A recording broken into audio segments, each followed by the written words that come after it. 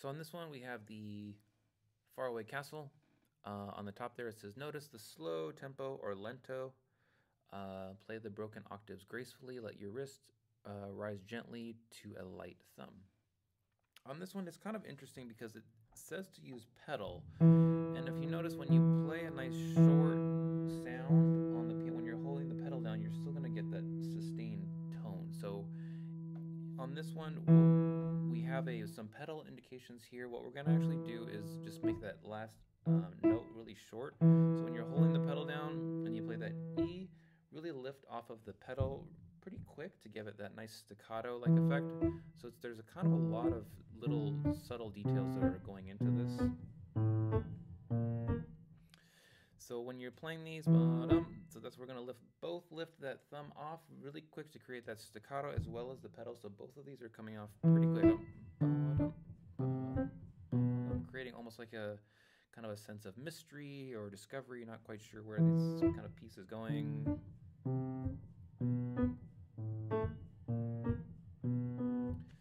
So here we have, when we look at our time signature, we have 6/8. So we're going to be counting these like a 1, 2, 3, 4, 5, 6 all the way through. 1, 2, 3, 4, 5, 6. On that last one, we have an A sharp. So we're going up to the A sharp. Remember on those, we're going to play that black key, and then we go on measure 4 to the B. So you have E, D, C, B, A. Going up now to A sharp, going up again to B. And then we're going to repeat that pattern. Going down to G on this one. So measure 6, we're going to C and then jump down to G.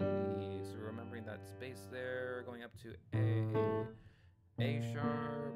Measure 8 is B again.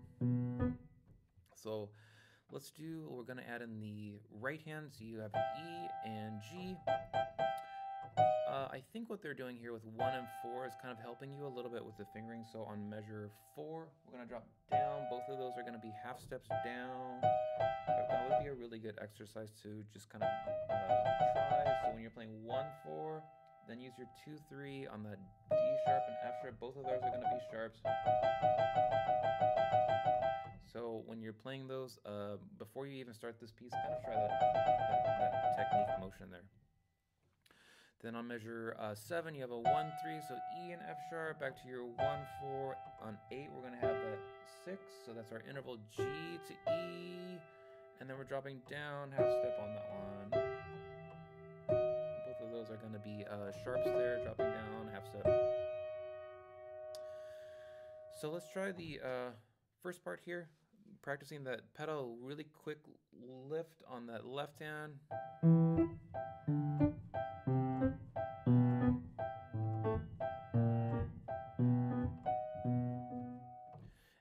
Probably slow. That's kind of a new section there, so you can slow up the tempo, kind of letting the audience know or the listener that we're kind of ending that section and restarting a new place here. And we're going down to G. And we go to our 6 here. Also, too, if you notice on measure 3, it says pedal, simile, or very kind of the same. So we're going to repeat that same pedal mark. A lot of times you'll see that in music where they will say, just continue the pedaling. It's the same pedaling all the way through. They just don't have it written down to make it less confusing or whatever. So let's go to measure 9. On this one we have A and D sharp. So on this one, use your 1 and then 4 on that D sharp, that black E. 1, 2, 3, and then we have our 6 here again, G and E. 1, 2, 3, 1, 2, 3. On measure 10, we have our F sharp there. So thumb is going to drop down, F sharp, C, E, and then we return back to A and D sharp. 1, 2, 3, 4, 5, 6. Left hand is going to be B, so you have 1, 2, 3, 1, 2, 3, reach down, that F sharp, 1, 2, 3. On these we have a repeat, so we're going to repeat just those 2 measures nice and loud on the first one. When you repeat, piano, nice and soft. Ba. Repeat.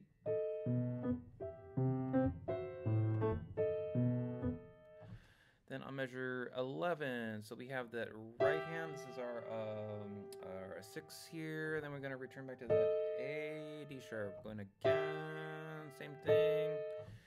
If you notice, we have that slur there, so we're connecting these notes. I was probably not doing very good with my connections, but let's do 1, 5, and then if you can stretch, use your 2, 4. That's a great way to really connect those notes.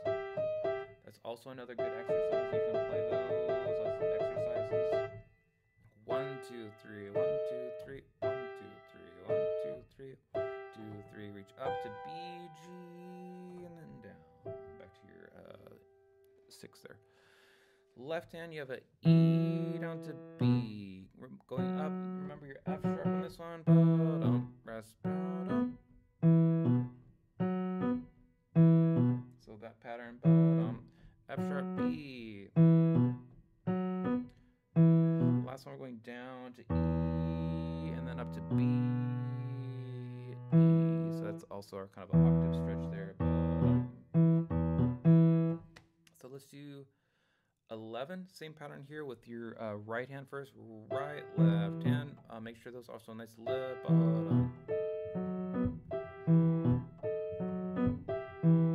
Reach up to B.